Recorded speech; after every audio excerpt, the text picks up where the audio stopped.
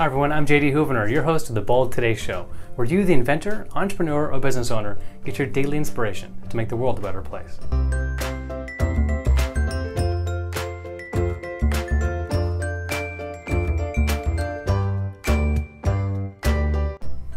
We're in our litigation series, patent litigation at that, and we're talking about the details of in the trial, right? We just yesterday talked about claim charting and the very nuanced approach that experts and judges and juries have to look at each sub-element of the claims.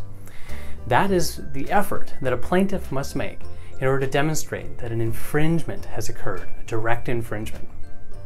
So let's say that the plaintiff fails, right? They're not able to show that the defendant, right, the accused infringed product, is indeed infringing on each of the elements. There is another way, and it's almost always argued on top of the direct infringement, and it's called the Doctrine of Equivalence.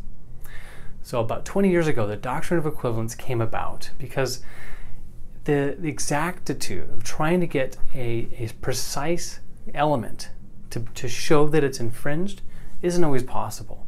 The way that the human language, English language is, the terms are sometimes hard enough to be able to prove, one through construing them and then showing them to a jury.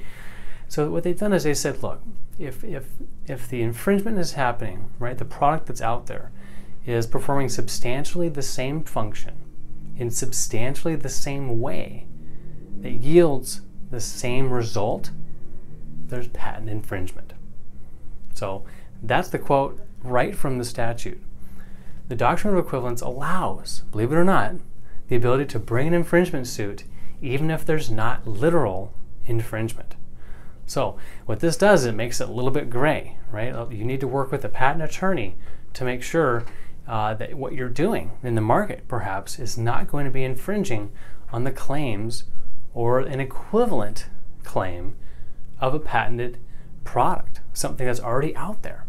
So if you've got questions about, maybe you think, oh gosh, I'm selling a product that I think might be infringing, you've got to get with a patent attorney to see if there is an infringement happening. You may be liable. You don't want to spend all the time and money and effort launching your business if you're not certain about your risks in the marketplace, about potentially infringing another patent.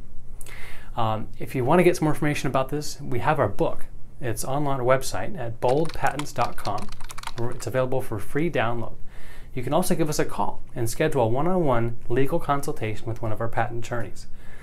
That's at 800-849-1913. It's been my pleasure talking with you today about litigation, patent litigation. We've got 2 more days coming up to discuss. I'm your host, JD Hoovener of the Bold Today Show. Go big, go bold.